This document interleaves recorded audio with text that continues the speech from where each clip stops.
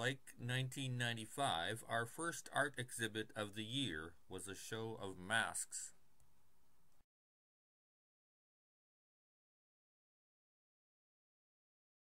Our Sunday evening series continued January 7th with these three local writers.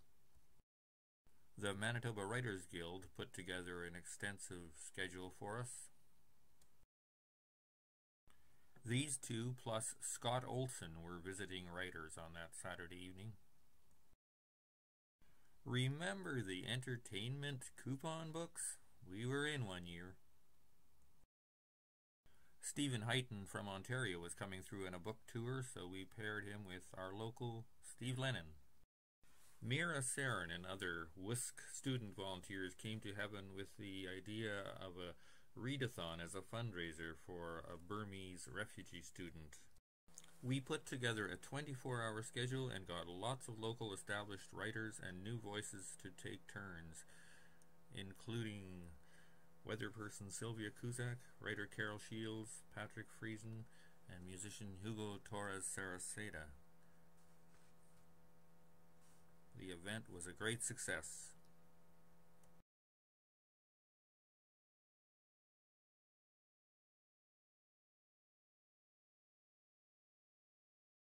The February exhibit was a show of large photographs from summer. Sue Proctor and friends brought a show of fun to Heaven.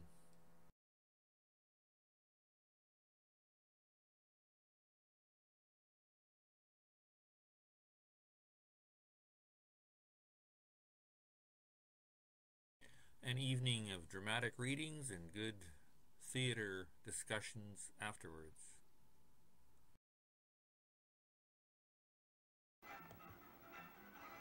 Saturday evening. Set up for a reading.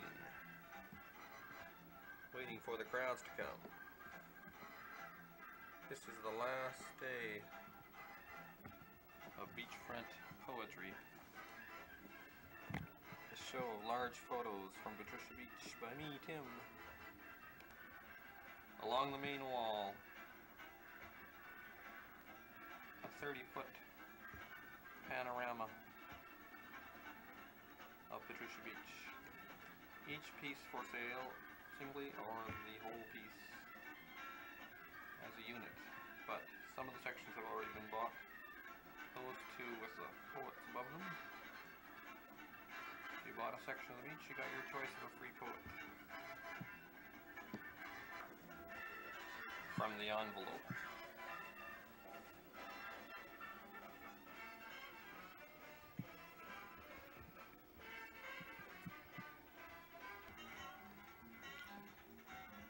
On the back wall, Muscle Beach. And in this corner we have the tribe of kids. This proved to be a very popular photo. A lot of people like this one, and it has sold. Up in the front section, this one, of course my favorite. Hasn't sold yet, but a lot of people like it too. And in the very front, the cloud from Heaven, Joe's favorite. So we're ready to rock here tonight at Heaven Art and Book Cafe with readings by Judy and Pat Krause, writers from Regina. Fabulous women. Afterwards, we want to have a show closing party and auction. See if I can sell more of these prints. So, any minute now that door's going to open and the crowd's going to come trundling up to get their coffees, pies, cakes, teas, what have you, and get settled for the reading. Extend that inhibition, that ability to inhibit yourself to some other things. Because I mean, after all, you don't kill the guy you really hate because you know it's going to cause a lot of problems for him. So by the same extension, you'd like to eat 6 eggs for breakfast. Yeah. Show is over, the beach is down. Crowd is restless a little bit. Yes, I know about it. Yeah.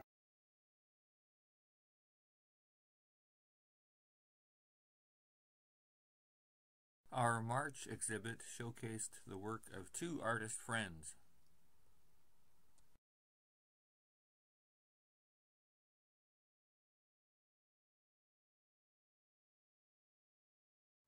That St. Patrick's Day was a busy one for us in heaven.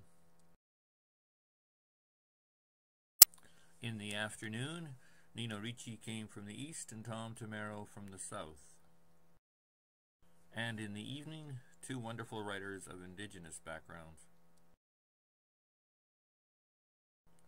Another lively Zygote magazine launch on that Monday evening, March the 18th. Our ad in that Zygote issue was a call-out. Sometimes our handouts had to be edited.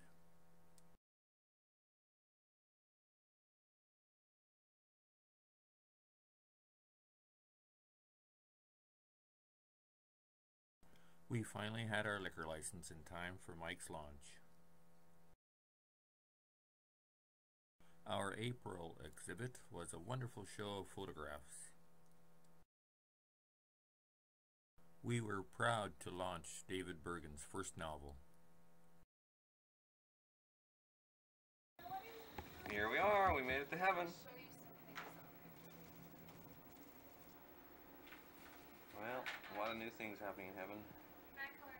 New oven, lots of new food. New menu.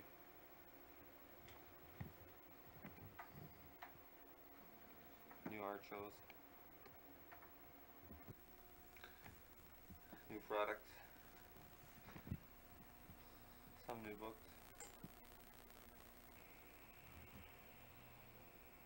We were glad to have CV2 use our space, and the editorial collective posed with visiting writers.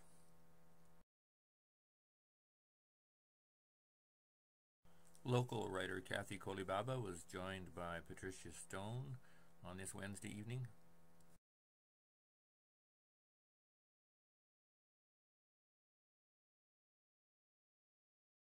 These writers' chapbooks were submitted for the Heaven Chapbook Prize. Missing from this Sunday afternoon, April 14th reading were Margaret Sweatman, Wayne DeFair, and Anne Hart.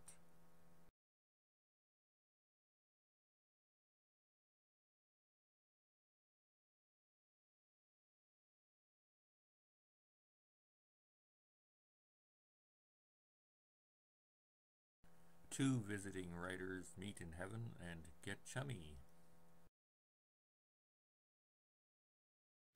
The Manitoba Writers Guild's annual book awards were held on Saturday, April 27th.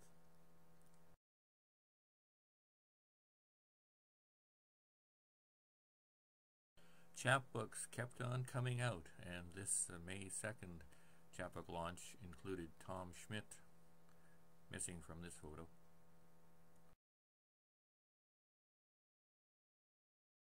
Des Kennedy came to us from BC and read about living things we love to hate.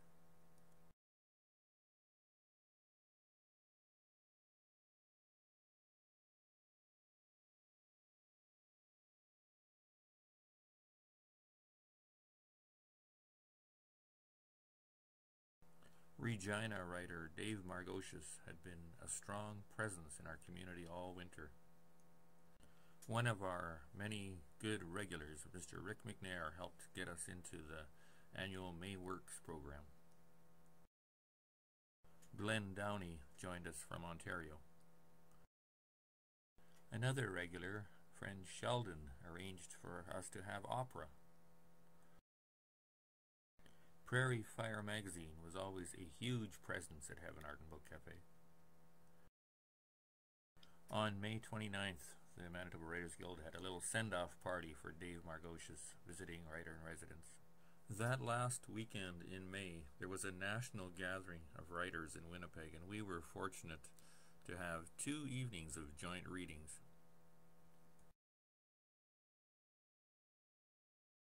Our letter carrier came for lunch every day and always had something good to say. We were fortunate to have Dion Brand come through heaven again.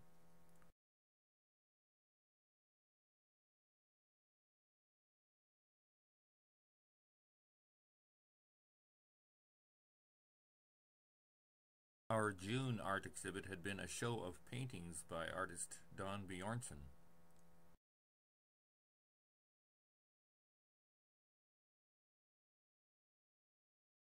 July, everyone was at the folk festival or sitting outside on the patios. This July 31st evening was a send-off to two dear friends moving away. Our August art exhibit was really fun.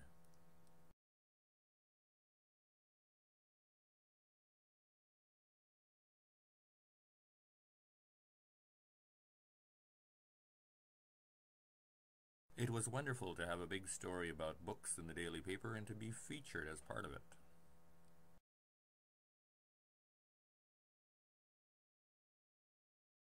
The September exhibit, called Street Work, were photographs by Reed Osland and Dylan Sheehan. Once again, we played a role in the annual Corridon Street Festival.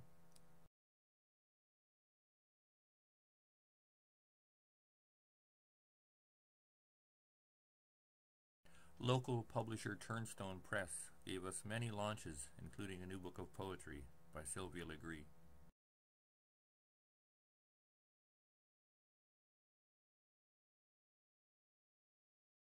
A page from our 9th newsletter to members. A page in the Manitoba Writers Guild's annual conference program happening September 20th to 22nd.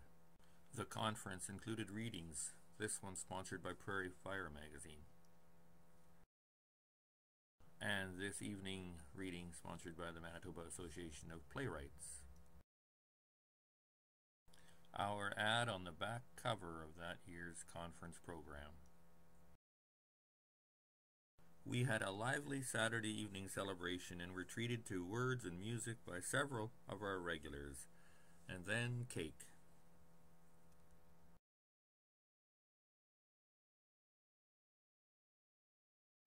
The October art exhibit was an excellent show.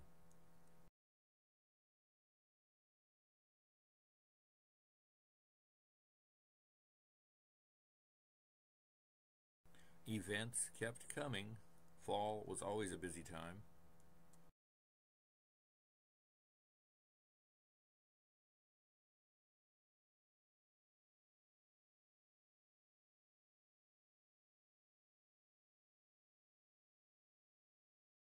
A lively launch for a book called Cupboard Love. On tour promoting Fugitive Pieces, Ann Michaels gave us an amazing reading.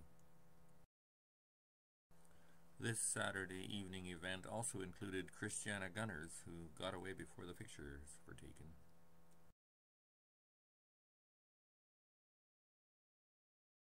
Sunday afternoon, two friends launched their new books.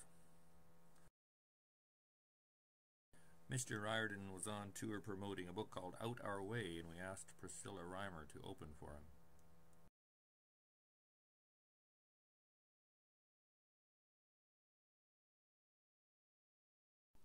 Miss Wiseman launched a very wonderful YA novel called A Place Not Home. Local artist Robert Pasternak brought an enlightened talk.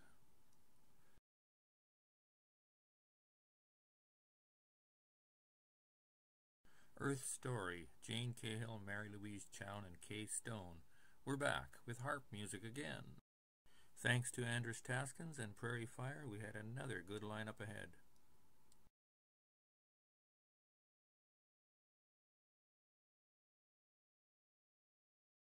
Writers were often dropping by, sometimes brought in by their publicity persons to sign copies of their books in our store. Here's W.P. Kinsella. It was always good to be included on author tours.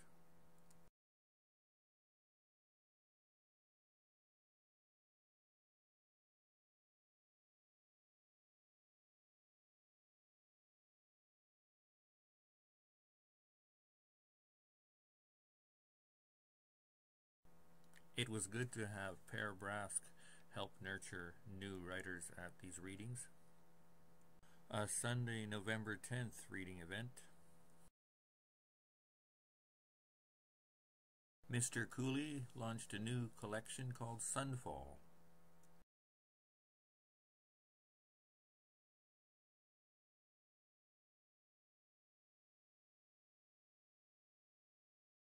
Just one example of an established writer nurturing a more budding writer. Mary D. McKaylee was a visiting poet. Doug and Donna opened the evening. Local writer Ms. Sweatman chats with visiting poet Betsy Struthers.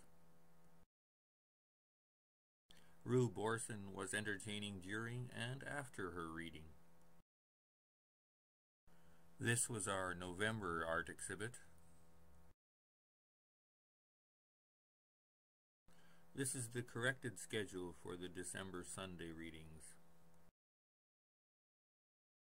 2 visiting writers meet in heaven and become chummy. Oddly, one of them was here before. From their 3rd floor studio, this group of artists brought a wonderful show to our 2nd floor location. Visiting writer establishes rapport with local writer.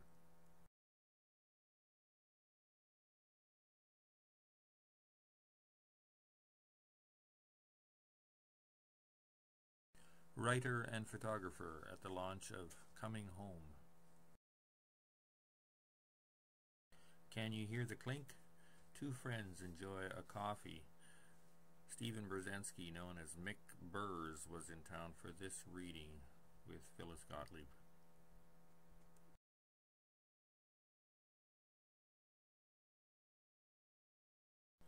Friend and Professor Gerhard Entz brought history to heaven.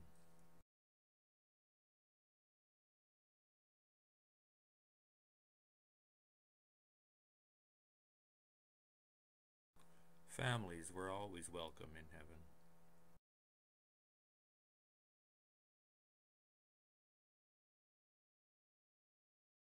Regretfully, we never did complete the Heaven chapbook, although we did get quite a few good submissions.